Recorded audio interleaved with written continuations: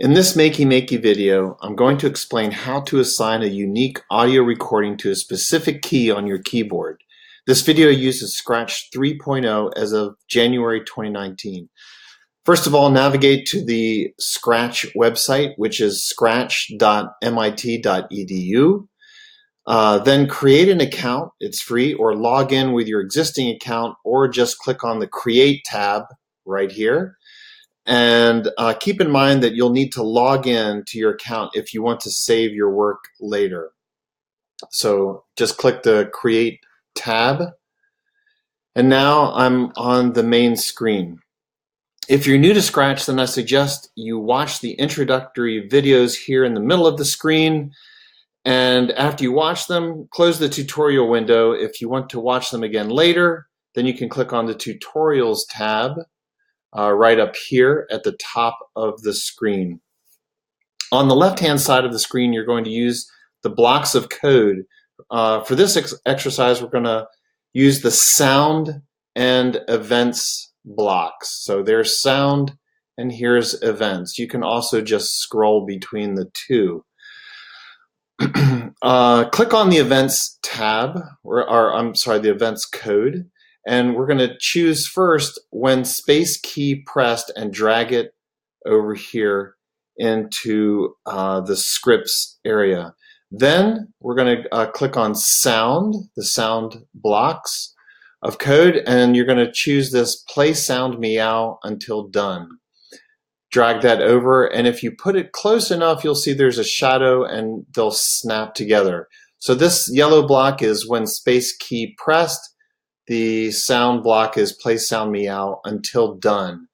Well, we don't want meow. We want it to say North America in this example. So I'm going to click the arrow next to meow and then click on record.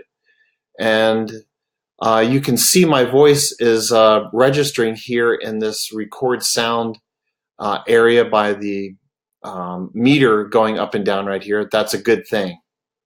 So then you're going to click on the record button here, North America. And you'll see that Scratch 3.0 has automatically eliminated the beginning and ending of the recording that probably isn't useful to me. I can play the recording as it sounds right here, North America. And I can edit this even. I can drag these lines, the edit tool, North America, and you can see that that didn't work very well. I can also lengthen this, North America. There we go. So I'm going to drag this back over here and just get the audio, and I can, if I don't like the recording, I can click on the re-record. I can show you that.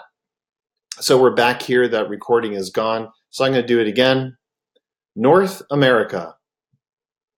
And there we go. I'm going to save this. And now we're back at the window of all of my sounds here that are going to start appearing in this left-hand column. I'm going to name this recording so it's easy for me to figure out what it is later. I'm going to call it North America. And I'm going to go over to the code area, this code tab at the top left. Back there, and you can see I'm back where we started. When the space key is pressed, play sound meow until done, except I don't want meow, I want North America. And if I click this arrow, you can see North America now appears. That's the recording I just made. And if I click on the space bar, I can see if it actually is going to work. I'm clicking on the space bar on my computer. North America. There it is, it works. I can also change the key that's associated with this sound. Instead of space, I can choose the up arrow, down arrow, or any of the letters here. So I'm not done. I want to also record another sound. So I'm going to go back to events and choose the block when space key pressed. I'm going to put it over here, keep things nice and neat. And then I'm going to go back to sound, play sound meow until done, put it close enough so that they snap together.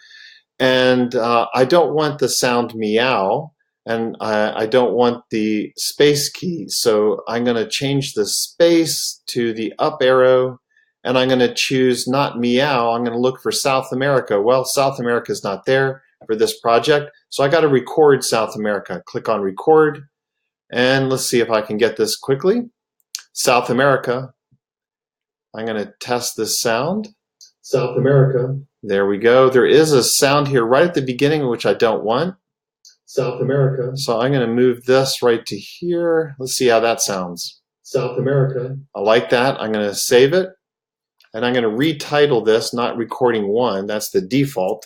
I'm going to call it South America. And I'm going to go back to my code. And I see when up arrow key pressed, play sound meow. I don't want meow. I want it to choose South America. So now when I hit the up arrow or the space bar, let's see what it says. It should say North America. North America. And when I hit the up arrow key, it should say South America. South America. So I can continue on with this and make recordings of any length.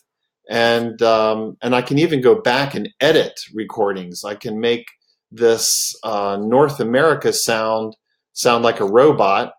North America. There we go. So now when I go back to my code and I click on the space bar, North America, it has changed. If I want to go back to the way it was, I've got to hit the redo sound, which is actually I can't redo that now that I went back to my code. So now this is always going to sound like that. I can even make a robot that echoes.